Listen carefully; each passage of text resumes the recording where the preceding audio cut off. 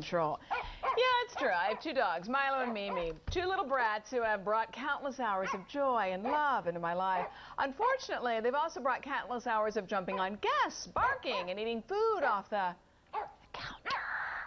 As you might imagine, I was desperate. Maybe you have this problem at home, too. I turned to the Miami dog whisperer for help. Shut that dog up, please. Be quiet. Cesar Millan made a name for himself on TV as the dog whisperer.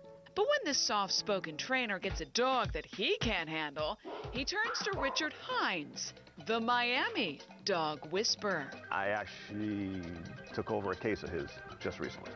So he was here in Miami and couldn't get it fixed on TV. Alex Rodriguez, A-Rod, I was working with his dogs. A-Rod Schmayrod, here's the real challenge. 10 pounds of fur, drool, and disobedience.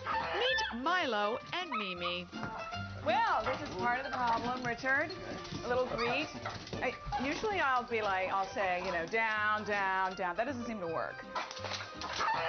We used to have a really nice table, but then Mimi came along, and she decided to sort of give it a new look. It's called the chewed look. What does that say to you, Richard? It's anxiety. Anxiety? For sure. Despite Mimi's appetite for Ethan Allen, Milo is the problem child. In this hidden camera footage, warning, what you're about to see is tough to watch, you can see Milo enjoying an afternoon snack on my kitchen counter. Gross! Richard, help! The truth is, they see you as dysfunctional. So then they become dysfunctional. Now starts to either cause dysfunction, you made them dysfunctional. Dysfunction, dysfunctional, dysfunction, dysfunction, dysfunctional. You're going to find out who you are, why you're here on this earth, and what the meaning of life is. Look at me when I'm talking to you. Free for all. Okay. Well, we have so much work to do. This is the normal walk. Them walking you. Yes. And just doing what they want, going crazy, there's no respect.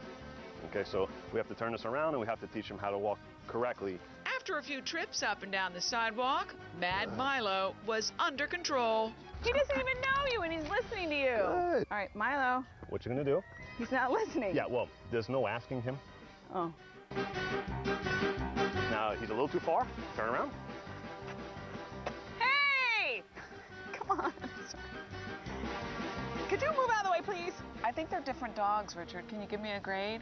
We got a B. B. Honest. We got a B.